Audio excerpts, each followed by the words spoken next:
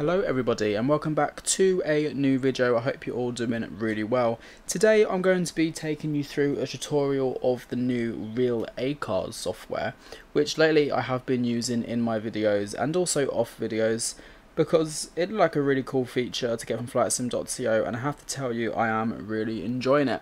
So I thought today I would take you through the bits and bobs about real ACARS and what you can expect and how it benefits you during your flights as well. So first of all, I'm going to show you how to download the software and I'm going to take you through the rest of the information about it. Okay, so you've probably seen this a lot on your trending downloads on flightsim.co recently. And I thought I just had to pick this up about, well, 17 days ago by the looks of it. So the real ACARS is essentially sending ACARS data from this system to your aircraft, and you can have loads of different information sent to your aircraft, such as load sheets, takeoff reports, landing reports, connected schedules, possible aircraft change, and etc, etc, loads more bits and bobs. If you want to give it a read about what this actually entails, then I'll see the link in the description below. I usually use it mostly for the Phoenix A320, but it also does give you a list of what's compatible and what's not compatible in the description of the download. I have tried it in the 777, but I can't remember much about it, but I mainly use, like I said, for the Phoenix A320. Down here as well, it gives you some more future plans and what they're expecting. But without further ado, let's just show you how you download it. So once you've clicked your download button, you're going to want to come to your files, and then you're going to run the installer, and once you've run the installer you're going to get the real ACARS. I have it on my desktop just so it's easier to access. You will need this program open during the flight at all times, as it talks from the program to the aircraft, and obviously you do also need a valid HOPI ID ACARS, which will also be in the description below to get you set up. So within this, so this is the system. Once you open it up, you're going to get your latest call sign, departure and arrival, all of your basic information about the flight you're about to do through SimBrief, which you do by going to the general settings page. So once you're in the general settings page, you input your SimBrief username, which is, mine is the AviationJack, and also your HOPI logon code. With this HOPI logon code, you find this in your emails once you signed up for HOPI ACARS. And then obviously everything gets spoken to the SIM and then also spoken to the ACARS system itself. If I just take you through these settings really quickly, so over here, all of these little boxes at the top, these decide what ACARS messages you receive into the SIM and what ones you do not want to receive into the SIM. So for example, here in the preferences page, you can get a load sheet sent to you and also a final load sheet. Obviously in the Phoenix you already get a load sheet sent to you, so ideally you don't want to be doubling up on how many load sheets you get.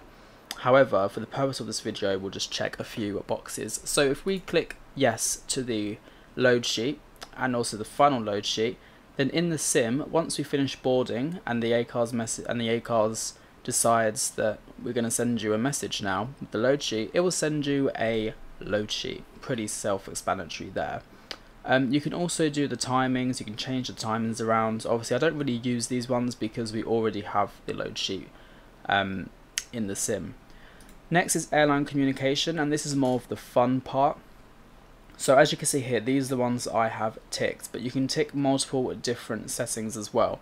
So you can also send a takeoff report, and each next box you have your information page, and this information box basically tells you what information you're going to be receiving. So here the takeoff report contains crucial information for takeoff procedures and performance, and it's sent after you receive your primary load sheet.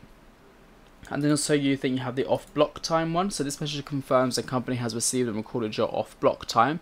It will be sent 4 minutes after your engines are started, and also you keep going through the rest of them. So the ones I have ticked is the off block time, and also the possible aircraft change, next leg change, and also, what is this one actually? This will notify you of any issues related to the operation of your company. Oh, there we go, so I have this one enabled as well.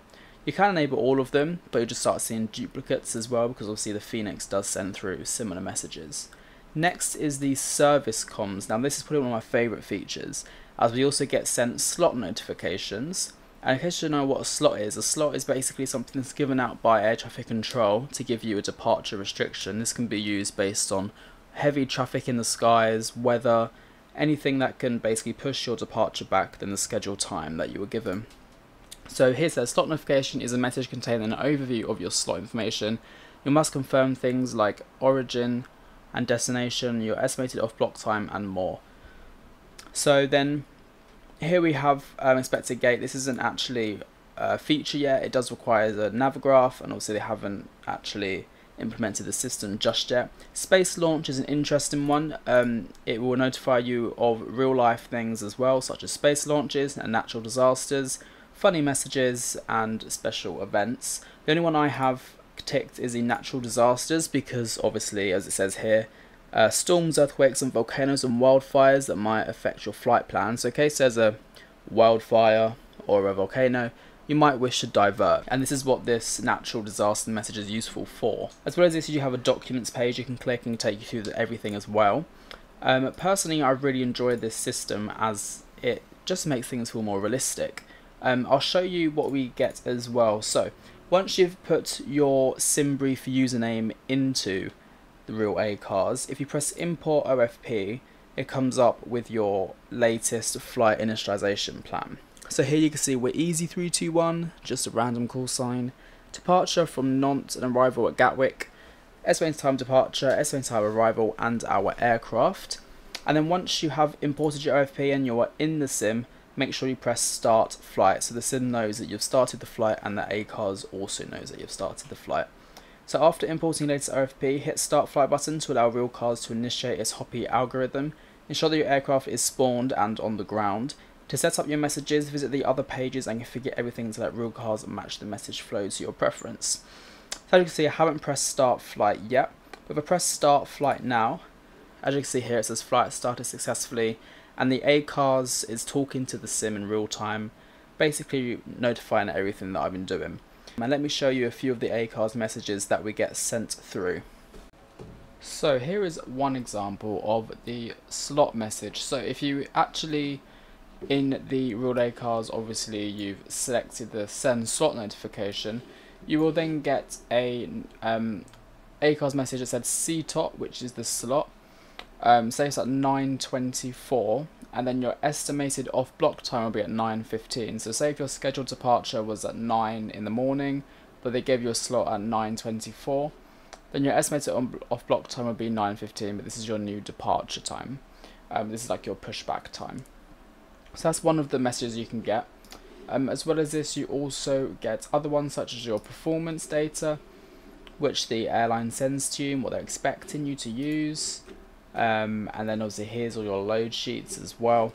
So you do get all of this into the sim, and then obviously this is the message you get if there's some kind of event going on nearby, like a rocket launch for example, which must be quite rare to be honest, but you must get it at some point.